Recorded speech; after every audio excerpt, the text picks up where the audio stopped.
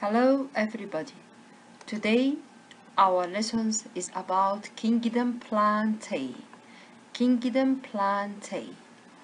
Although plants vary remarkably in size and form, most people easily recognize the members of the Kingdom Plantae. Plantae consist of organisms that are eukaryotic, have cell walls, and make food through photosynthesis. For photosynthesis to occur, plants must be exposed to sunlight. Plants can therefore found on land and in water that light can penetrate.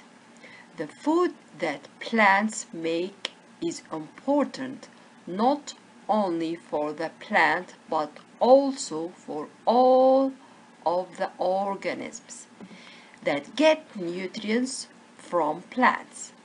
Most life on earth is dependent on plants.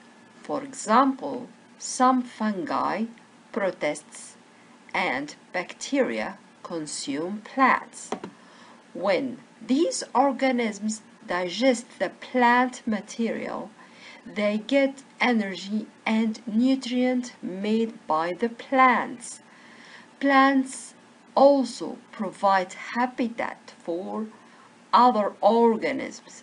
The giant squills in figure 6 and flowering plant in the next slide, figure 7, provide birds, insects, and other animals with a place to live.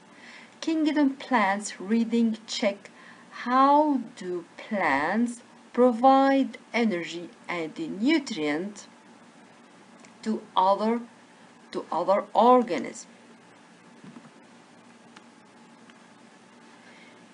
Plantae, a kingdom made up of a complex multicellular organisms that are usually green, have cell walls made of cellulose, cannot move around and use the sun's energy to make sugar by photosynthesis.